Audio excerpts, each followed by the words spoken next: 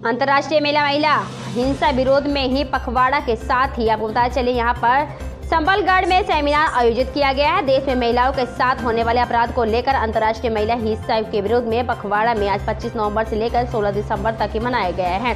इसके दौरान यह स्थानीय राधाकृष्ण धर्मशाला में सेमिनार भी आयोजन किया गया है, जिसमें महिला डेस्क प्रभावी उमा परिवार में सब इंस्पेक्टर ने कहा है कि देश में महिलाओं पर हो रहे अपराध को, बलात्कार को, दहेज और प्रताड़ना जैसे कुरीतियों को खत्म करने के लिए आपको बता दें यहाँ पर डरने की जरूरत नहीं है। हम सबको मिलकर डट कर मुकाबला करना चाहिए है।